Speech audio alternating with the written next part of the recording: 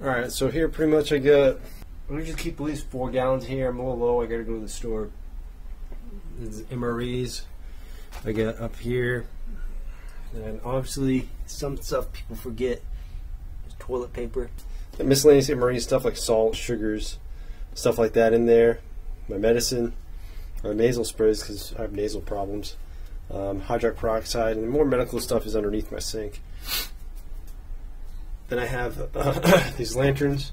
These are magnetic lanterns, but you open them up, and obviously they light up. If you want to know what this is suspended on, this is a one of those pull-out drawers to one of my broken secretaries.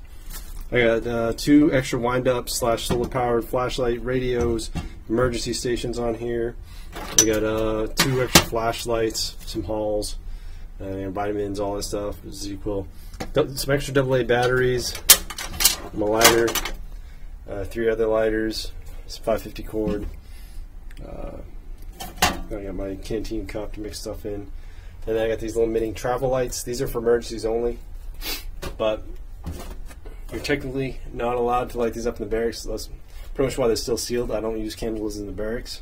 It's just there for absolute emergency. Then up here I got another candle. I got a another Yankee candle, and like I said, you know, they're not lit. I got cups, drink mix, salt, hot cocoa. I didn't get more cups of noodles. I actually got some. It's just figured I haven't put them in here yet. Miscellaneous MRE stuff, and these heaters that you can use to cook your food with.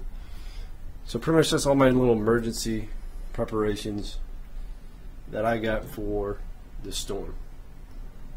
So thank you guys for watching. Have a nice day, and stay safe.